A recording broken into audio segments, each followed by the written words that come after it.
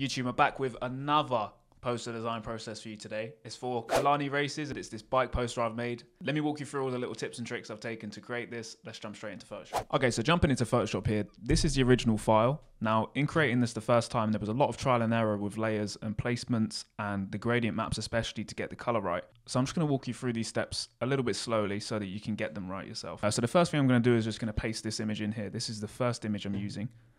And now you can see it's quite zoomed out, so I'm just going to increase the scale of this one. So from the reference, you can see the kind of middle image is more like the bike details. The top is more of the racer's face and helmet, and then the bottom is a more zoomed out image.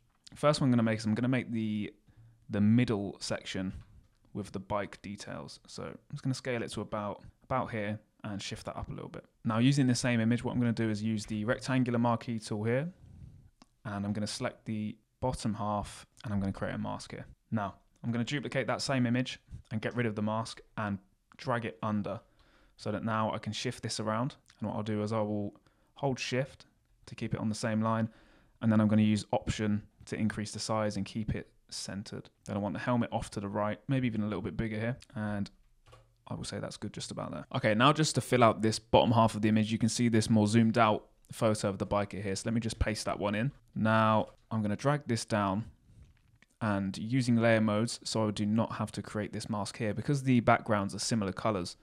It's a lot easier to use the layer modes here. So let me just select this and I'm going to come down to exclusion, and it kind of creates this middle section by itself as well. So let me just try and make this centered. I'm just going to get this placement where I like it. Maybe zoom it in a little bit there. And there we go. Now I'm going to drop this down to 70%. Now this will make more sense once I come into the gradient maps. So let me just throw one of them in first. So I'm going to add a gradient map here under adjustments and make sure that this gradient icon is selected. Now for this first one, because we're going to be using two, I want to have black for the low ends and black for the high ends as well, and then white for the mids. Now this is just for contrast. So when I come in to add the separate color, when I add the red, this will make more sense. But what I want to do is just set this as a base to start with, and then we're going to come back and adjust this so that we can get the color right. So let me just add in a second gradient map layer here. So I'm going to come down to adjustments again, come on gradient map, double click this icon, and then I'm going to keep these where they are, add in a red in the center. I'm going to say about here. These are all adjustable, so you can come back and change these how you like, pick your own colors. Now I'm just going to drag this black in and drag this white in as well. Now this is just going to highlight the midtones as red. So now if I come off OK and I select this layer mode on this gradient map as color, then you can see the effect that it's creating here. So now this isn't the exact same, you can see straight away. But what I'm going to do is just use the sliders here to play around with it. So if we come onto the first gradient map, you can see as I drag the white slider, it's going to be the thing that creates the most difference here. But what I'm ideally aiming for is these areas at the top, this kind of white patch here and this white wall behind the biker to be a bit more solid white. So what I'm going to do is I'm going to create another white to fill in more area. And you can see immediately it's coming a lot closer to the original image. So once I've adjusted them a little bit, I'm just going to select OK, and I'm going to come back onto the second gradient map. And this is all trial and error here. So if you just shift the low end color, this black, it can increase and decrease the contrast between the red and the black areas. You can shift the red, you can see what kind of areas it's going to highlight, and then move the white in to see how much red is actually revealed. You can see, let's say this kind of faint area of red down here. If I drag the white together to increase the contrast behind it, it's going to get rid of those faint areas. So you want to find the right balance of what you're going for. Now I think for now that's good. Let me just come back to the original. It seems it's a bit more like the dark ends. So you can see like on the visor and the shoulders here, and the same with the body. They're a lot darker. So what I'm going to do is come back onto that first gradient map, and then the low ends that are dark, I'm just going to drag this in. And you can see immediately like how much darker this is getting already. So this is the kind of area that I'm going to fix with contrast. So let me drag this white in.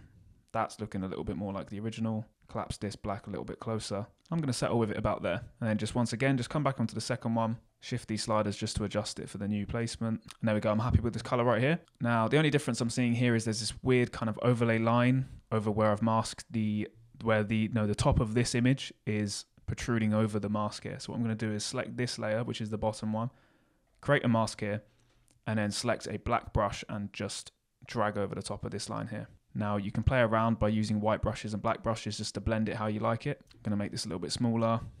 I kind of want to make it look a little bit natural with how it's blended rather than there being this kind of harsh line here. So you can just tap that out. And there we go, I'm happy with that. Okay, now that we're happy with the color and the placement of the images here, what I'm going to do is add in the text now. So if I just select the text tool with T, I'm just going to type in Kalani here. And this is using, again, Helvetica Now, the black variant. And I'm just going to hold Option to increase this. I'm just going to line this across the top. What I might do is add in some grid lines just to make it perfectly placed. So I'm going to come down to View, Guides, and then New Guide Layout. I'm going to use these presets here and then just drag this top corner of the K into the blue grid lines.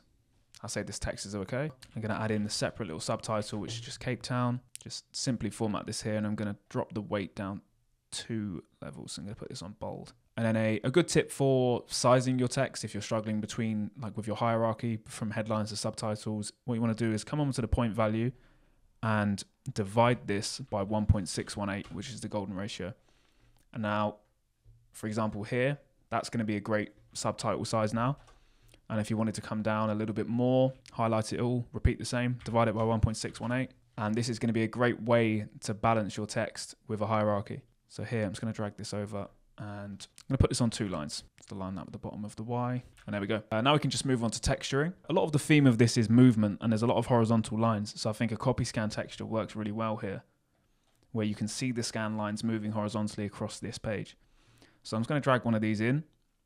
Just increase this to cover it, and I'm going to select the first one, their layer mode to lighter color. Now, this is a really nice effect, and what it does is it takes all of these really dark areas like the black ends and the low ends and makes them slightly more gray with this grainy texture over it. And now, as you can see a lot more of the texture poking through on the dark colors, I want it to come through similarly on the light areas. So I'm going to use Command J to duplicate this layer, change this layer mode to exclusion, and then you can see already it brings through a lot more texture in the light areas of the piece, but I'm going to drop this opacity to about 15 so that it's a little bit less present. And there we go. Now that you've got your textures over, this piece is so near done now. I'm just going to add in a few text effects. This is a point where throughout the whole time you can come back to these gradient maps, you can adjust the color. You can play around with it now that there's textures added. You can see how it looks with and without. Drag the sliders around, see if you want to change anything. So I'm just going to make some small adjustments. And there we go. That is our texture done. I've just resized the text similarly to the original reference image. I'm just going to show you how I've created this kind of overlay here. You can see here in this reference, there's almost this really subtle kind of ink bleed effect around the edge of the text. So I'm just going to show you how I've added that. Now I'll do this in 2 steps. You want to use the stroke tool on effects, and you want to add maybe a 1 or 2 pixel stroke on the outside. Now this kind of rounds the edges, creating this kind of leaky look. And then the second is an outer glow, which mimics the same kind of thing. And you can see now it's very similar to a drop shadow, but because it's so compressed in near the letters, it kind of looks like it's leaking out the sides. I'm just going to press OK on that, and I'm going to copy this layer style and paste it over to the Cape Town layer. Now, just to create a similar effect to this kind of like cloud overlay, I'm going to select the Kalani text layer, come down to effects, and then blending options. Now, this blend if function is going to be the one we want to use. So this is going to hide and reveal dark and light values on the layers above and below the text. So here, as I drag in this white slider, then the white values behind the layer that is selected are going to show through. So you can see now the text is completely hidden. If I drag it from the other end, because the text is the darker value, you can see now as it gets to the dark colors in the background, it brings it through. So what I want to do here is just split these sliders using Option and drag them in. And you can see it's a bit more of a subtle range. And you can place these where you want them. And what I'm going to do is I'm just going to drag that in slightly to about there. And you can increase and decrease this as you want. And I'm going to settle about there. And there we go. Now these sliders are always editable. So as soon as you press OK, you can double click on this little icon here, come back and just play around with them some more. And there we go. That is the final poster complete. YouTube, as always, thank you so much for watching. I really do appreciate you sticking around till the end. I'm glad I could be of help to you. Please let me know in the comments what you want to see next. And I will see you very soon. Make sure to subscribe.